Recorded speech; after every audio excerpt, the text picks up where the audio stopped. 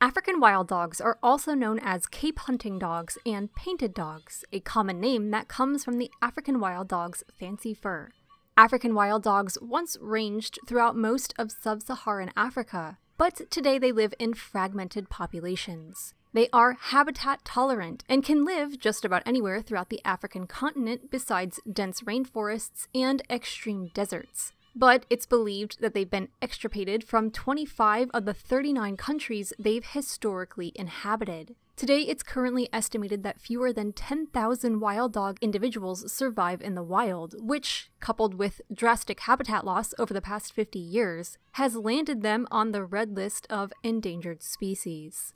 While African wild dogs are predated by lions and leopards, especially as pups, the greatest threats to African wild dogs are anthropogenic, or human in origin. Unfortunately, these canids have just as bad a rep as hyenas, and they are killed by local farmers, hit by cars, and accidentally ensnared by hunters after hooved prey. Today we'll try to shed some light on how African wild dogs are different from other canids, and how they can be exceptionally family-oriented.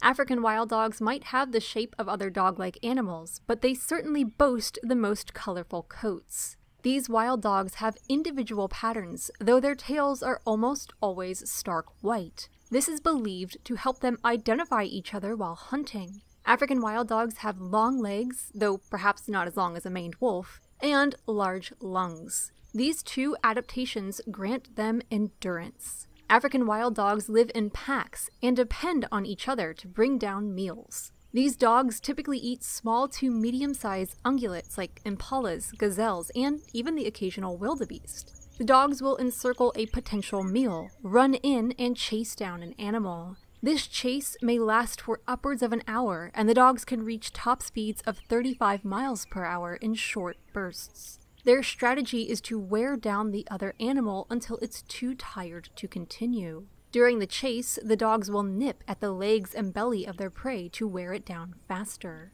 African wild dogs have one of the highest success rates of all African land predators, as they manage to take down anywhere from 60 to 90% of their meals. Once caught, they make quick work of their meal because the threat of lions could spell disaster for the pack.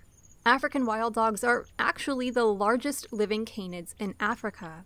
That might sound strange considering hyenas live in Africa, but hyenas aren't canids. You'll have to check out our hyena episode to learn about who hyenas are related to.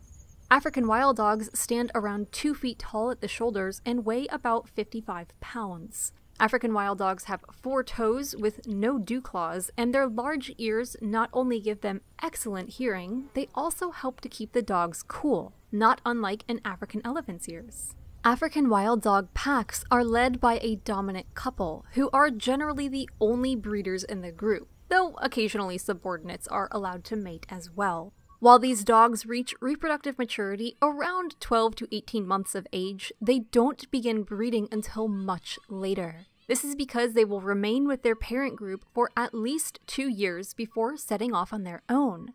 Female African wild dog sisters will all leave together at the same time, between the ages of 2 and 3. They'll set off in search of an all-male pack, who just so happens to be all related brothers. So when they come together, all the females are related to each other, and all of the males are related to each other, but the males and the females aren't related to each other. African wild dog packs average 7 to 15 members, including adults, subadults, and puppies, but their numbers can reach more than 40 in certain circumstances. African wild dogs give birth in dens, usually abandoned aardvark burrows, and may give birth from anywhere between 2 and more than 20 puppies. The pups are raised by their mother for their first 3 weeks of life, and then the rest of the pack until the kids leave.